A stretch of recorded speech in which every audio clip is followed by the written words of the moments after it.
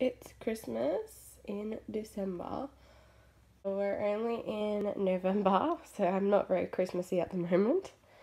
But for all those that are wanting a Realcare baby, and I have actually quite a few messages or inboxes or comments about people wanting the Realcare babies, and then they ask them $100 or something like that. These babies cost a lot of money, and Australian dollars, they're worth like at least $900, like with the baby, all the accessories that work them, and the software or controller. So about a year ago, a friend of mine bought one of hers for $1,000. It was a Caucasian male with the controller and everything needed to use him, and he was $1,000. So that was a year ago. So I mean, the demand has really only gone up.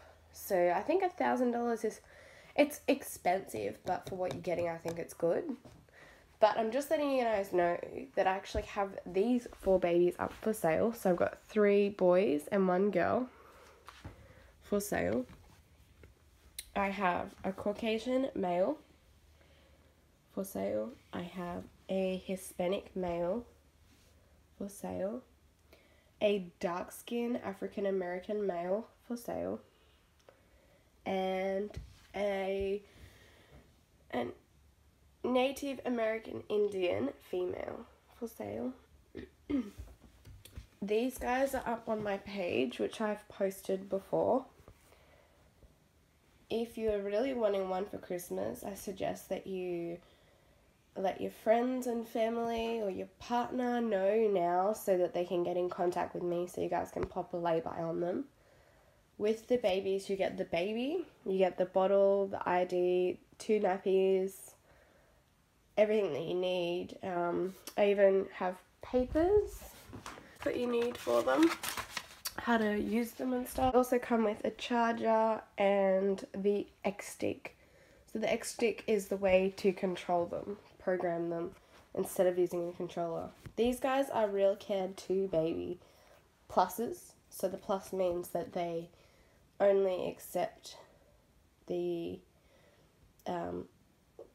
wireless ID. They don't accept the ID like the G6 takes. So this is the back of them.